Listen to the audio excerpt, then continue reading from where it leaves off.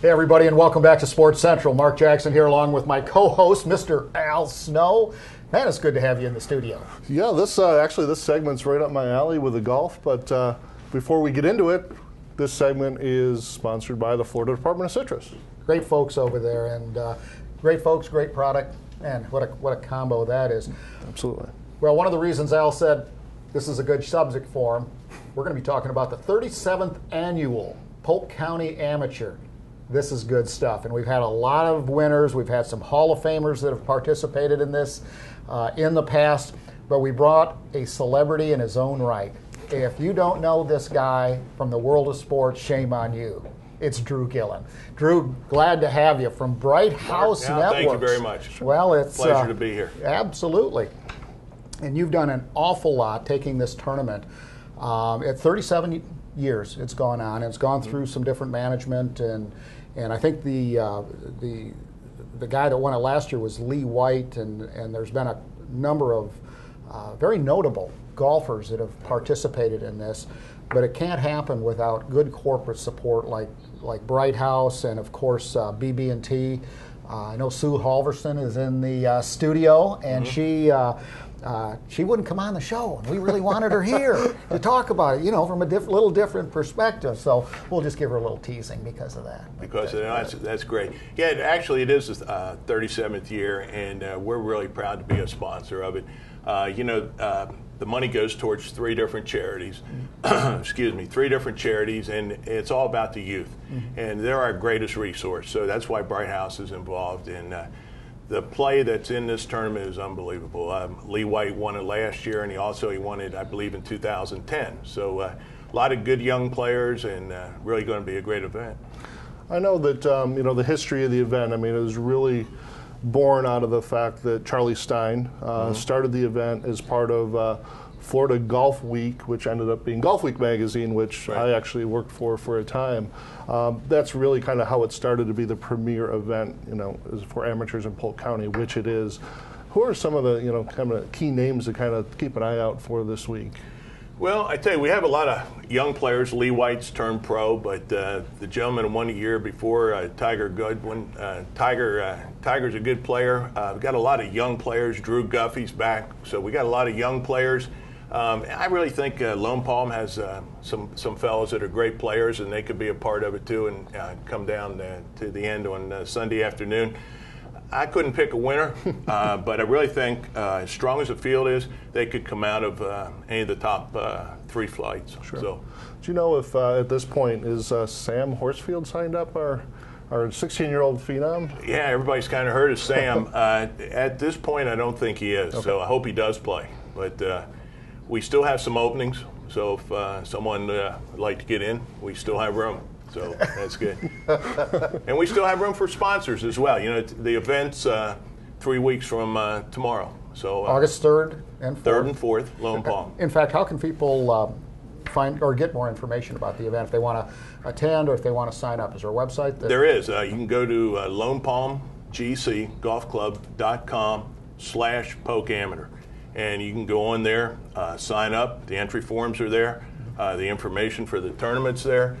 Sponsorship information as well, and then also the players will be able to go to that website Saturday afternoon for their tee times on Sunday. Yeah, that's an awesome event. But the charities that you're talking about, I want to jump back for just a second. The Citrus Center Boys and Girls Clubs, correct? Girls Inc. of Winter Haven, and then the First Tee of Lakeland. So it reaches throughout the county. I mean, this is a tremendous benefit. It does. I think Girls Inc. in Winter Haven has about 230, 250 girls that they work with on a daily basis. I think the First Tee has over 1,000, and Citrus Center Boys and Girls Club has almost 2,000 kids that they work with, on a daily basis and through the weeks. And all three charities are great; they're deserving, but it is all about the kids, and so that's where the money goes. Sure. In essence, Bright House Networks is putting its resources into human resources. That's the bottom line. Yeah, we are. Well, he said there's nothing like the youth of America when you talk about kids and education and child safety. These are all big things. And because of Bright House's generosity, over the years, we've been able to support it. So if you as a sponsor, you write the check out directly to the charity. So Bright House pays for some of the gifts, the tea gifts and what have you. So all the money that when you write the check out as a sponsor, all the money goes to the charity. That's fantastic. It is. It's been good. And this is the 9th year that we've been involved. And so through 8 years, we've taken in and made a little over $500,000. For right back into the community. Right back into the community, right to the charities, right to the kids. Well, you have a special award, too, called the Charlie Stein Award. And it's sort of somebody that gives back, I guess, to the sport of golf and to the community. And I believe Sharon Smyers won it last year, 2012. Sharon did win it last year. This is the 5th year we've given that out. And we have a committee, and they sit down and they think about someone that has given back to the kids, to golf, and throughout their life. And so this year we actually have a committee of about 4. And these folks, it's, in the past I've known who it is, and it was kind of hard keeping that information from Sharon last year with her being on the committee. So she wanted to know who is it. And we said, well, we haven't decided yet. We knew, but we did keep it from her. So anyhow, they'll pick that, and it's the 5th year for the Charlie Stein Award. And I knew Charlie, and he was a great guy. And when he started the magazine, and so I played a little golf with Charlie back in the day. So it's great, and it's a nice award. And so I don't know who the winner is this year, but we'll find out Sunday afternoon. Oh, that's pretty impressive. 1978 started. Yeah, 1976, I think. 76, oh, is that what it was? 79, something like that. Yeah, 37 years, whatever 37 years back is. Yeah, so close it's enough. Great, yeah, it's a great event. I know I haven't won it, or I know how many years. But I thought you'd won it once. No, I won the Youth Villa in '98, but finished second this twice, but that was back in the day, so those days are gone. But really looking forward to this year's event. I think Lone Palm is a great venue. I mean, it's a great golf course, great management. I know you spoke to Wayne Rath a week or so ago, and he's done a great job. And Brian Moran and his staff are just phenomenal to work with. So, and I'm sure with all this rain and the weather we've had, obviously the golf course is probably absolutely tip-top shape. I'm sure they've got those greens rolling pretty true and pretty quick. Yeah, and when I do play, it's the rough is a concern. So I know the rough's coming up, and they're kind of sculpting the fairways a little bit, and I think they will double cut and roll the greens. So I think there's a lot there for the players. It's going to be fast. I was out there probably 2 months ago with a friend of mine from Colorado, and the course was just pristine. Yeah. It was unbelievable. Yeah. Didn't play very well, though. Well, that's when your second chip, you got to get your second chip close, Mark. No that's Texas important. foot wedges or anything. No, well, not they're looking, but that second chip is important. So you got to get it up there. But I think everyone's looking forward to the tournament, and we moved it to this to the other side of the county to speak, and it's still great. And like we say, the main thing are the charities, and to help those folks and help the kids.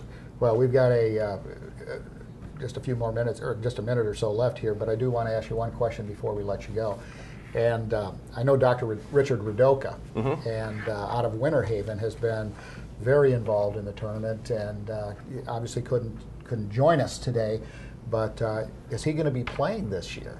The good doctor is going to play, and I am kind of surprised that he wasn't here to be on television. He's probably out practicing. Yeah, well, he could well be. Unless he had a surgery. Yeah, Rich is going to play, and I know he's looking forward to it. But, he's really taking this committee and taking charge of the committee. And, you go to the meeting, and he tells you what your duties are. So, the charities, when they have time to thank someone, they need to thank Rich. He's done a great job, and it's a pleasure working with him. But it's been good. We certainly, and I know the community really, really appreciates all that Bright House does, and I don't think that people really realize how much Bright House gives back to the community. We are so pleased with having Bright House here, because you put your money where your mouth is, and you put it into human resources. BB&T, another one.